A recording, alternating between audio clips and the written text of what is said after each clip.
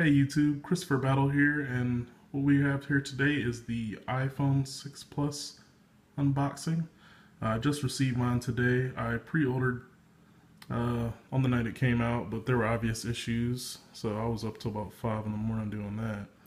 So I've cut this already and taken the plastic off, but I haven't actually seen the phone, so we're just going to get right into it.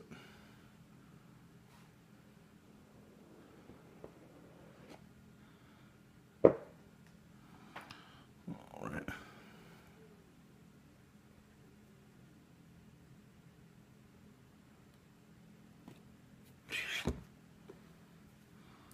So here is the iPhone 6. I'm actually shooting this on my 5S, so I apologize if the video isn't the greatest.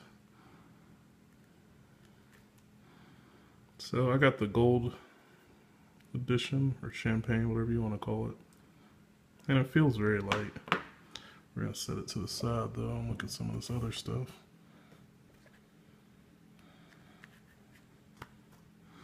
Just the same packaging that's always come with the iPhones.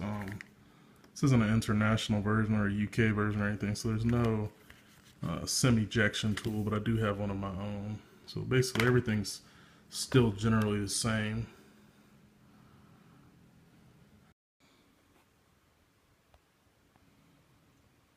For the iPhone 6, I actually got the invisible shield glass for it just because I have it on my 5S and it has worked extremely well. I had an issue where I dropped the phone and the actual screen protector did shatter, but the phone was good as new.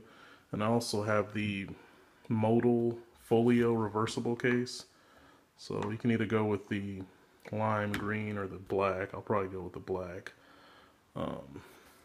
But I mean, this Apple packaging looks a little different. It's very minimalistic as far as color goes.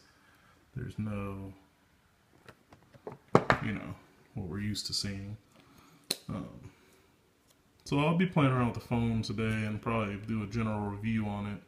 Feels very light though, and I do have enormous hands, but I don't think it should be a problem to use, even coming from the 5S. Alright, thank you for watching.